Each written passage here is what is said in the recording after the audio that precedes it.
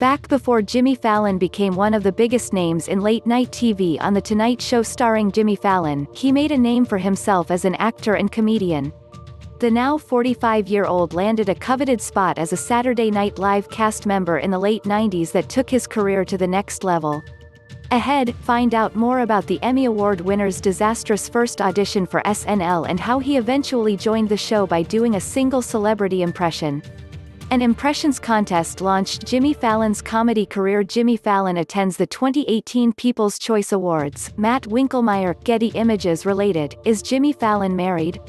During a 2018 interview with USA Today, he recalled his first big break being when his mom told him about a funniest person in the Hudson Valley contest that asked contestants to do an impression for a few minutes.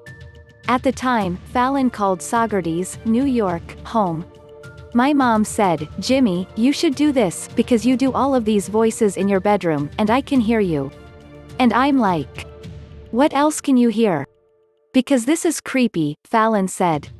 He entered the contest and built his short act around a troll doll he received as a graduation gift.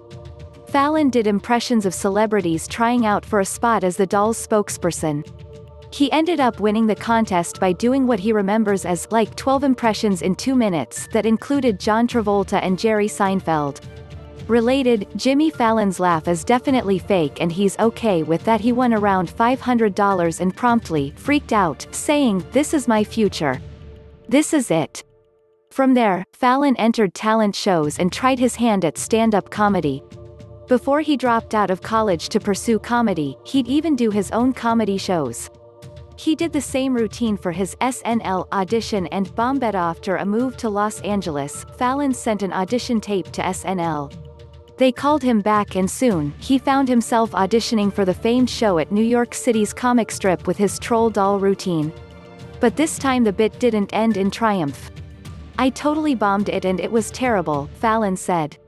"I couldn't get the crowd going, they didn't quite know what I was talking about, and I rushed into it. I was so nervous."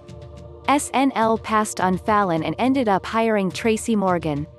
An Adam Sandler impression got Jimmy Fallon a spot on the show a year after his disastrous SNL audition. Fallon got another chance when the show wanted to see him again. He auditioned on SNL's iconic set in front of its creator and producer, Lorne Michaels. But leading up to his audition, Fallon had people 10 by his count telling him that Michaels wouldn't laugh.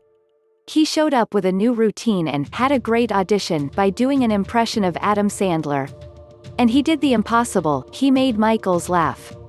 At the time he had just left the show, and no one had done an impression of Adam, Fallon said.